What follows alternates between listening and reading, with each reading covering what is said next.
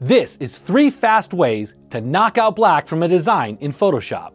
To make it easier to check our work after each way, let's add a new layer, then shortcut Shift-Delete to fill with black. Move it behind and hide the layer.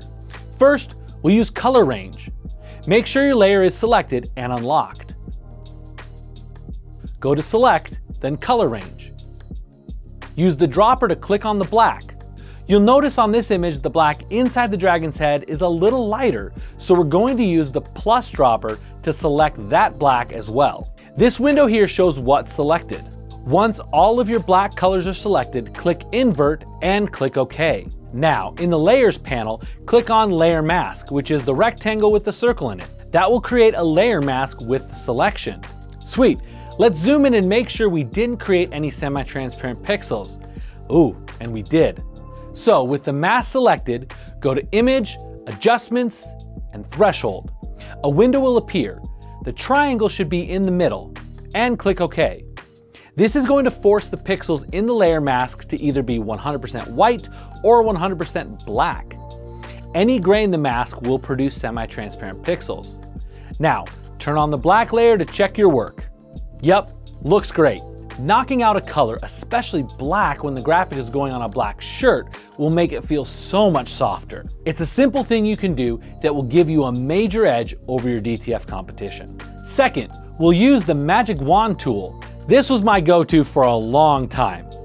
Make sure your layer is selected and unlocked. Shortcut W will bring up the Magic Wand tool.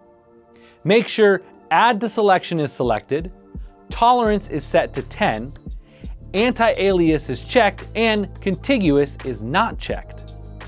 Click on the black background. If necessary, click on the black lines in the dragon's head. Once all of the black is selected, use the shortcut Command-Shift-I on a Mac or Control-Shift-I on a PC to invert the selection. Now in the Layers panel, click on Layer Mask, and let's zoom in to make sure we didn't create any semi-transparent pixels. And we did.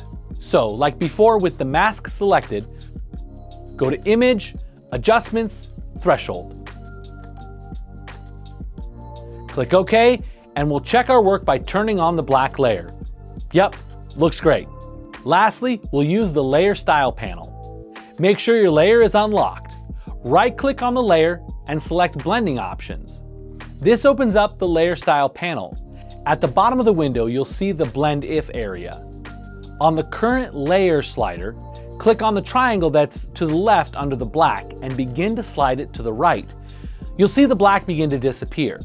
Once it's removed all of the black, click OK. Now, like before, let's zoom in and verify there are no semi-transparent pixels. Nope, this one's good to go.